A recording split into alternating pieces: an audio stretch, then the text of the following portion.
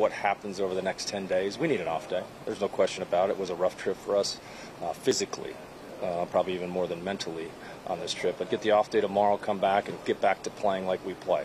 Clean baseball, controlling the strike zone, doing the little things that allow you to close out games. And, we're very capable of doing it. We've done it all year long. Yeah, not a great road trip, certainly, I think is an understatement. And, it was just a tale of two games today. We came out, we did a lot of really good things offensively.